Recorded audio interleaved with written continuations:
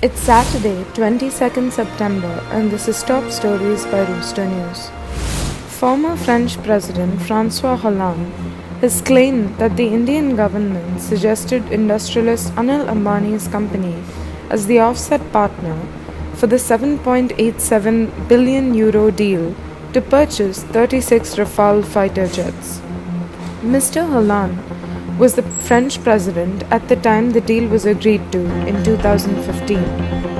He told a French news media outlet, Mediapart.fr, on Friday that his government didn't have a choice in the selection of Reliance Defence, the company owned by Mr. Ambani. It is the Indian government which has proposed this service route, and it is Dassault that has negotiated with Ambani. We didn't have a choice. We took the interlocutor that was given to us, he was quoted saying. Responding to Mr. Hollande's comments, the Defence Ministry tweeted that the statement was being verified. It reiterated that neither the Government of India nor the French government had any say in the commercial decision, the ministry said in a tweet. In a recent interview, Ms. Sitharaman denied any government role in the choice of offset partner in the Rafale deal. By levelling baseless corruption charges against the AIADMK government, opposition leader M.K. Stalin is lying every day, Chief Minister Edappadi K. Palanisamy has alleged.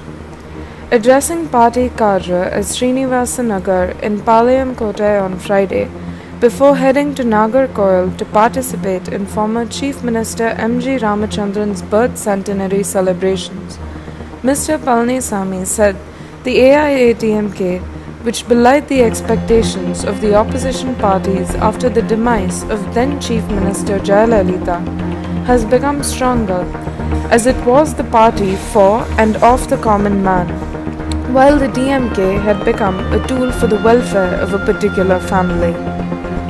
Opposition leader M.K. Stalin, who had become the DMK chief after the demise of his father M. Karunanidhi, would pass on the baton to his son Udayanidhi, and then his grandson would become the DMK chief, he said. However, I, as the son of an ordinary farmer, have become the Chief Minister of Tamil Nadu, and this is possible only in the AIADMK, where the hard-working cadre's contributions will be rightly remembered and rewarded, Mr. Palanisamy said.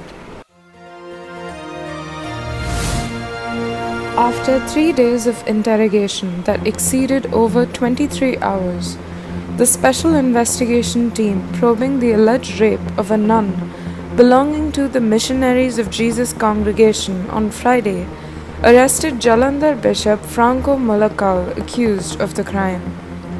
The bishop was taken in a police vehicle to the Tripanathura Taluk Hospital for medical examination. He would be presented before the Magistrate Court Pala in Kottayam district on Saturday. The police have decided to seek 3 days custody for further interrogation. Kottayam SP Hari Shankar told reporters that the arrest came after it was established that the rape charge was reasonably true. The bishop has been charged under 4 counts including rape, illegal confinement and criminal intimidation. The contention of the accused that the allegation against him was the outcome of a conspiracy had collapsed in the face of the evidence collected by the police and the information gathered after questioning. The traffic police in Chennai are adopting a novel measure to ensure that the younger generation strictly adheres to the helmet rule.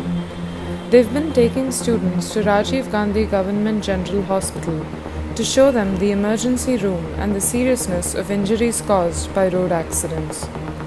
Over the last few weeks, they've taken students of MGR Janaki College for Women and Vivekananda College to the hospital.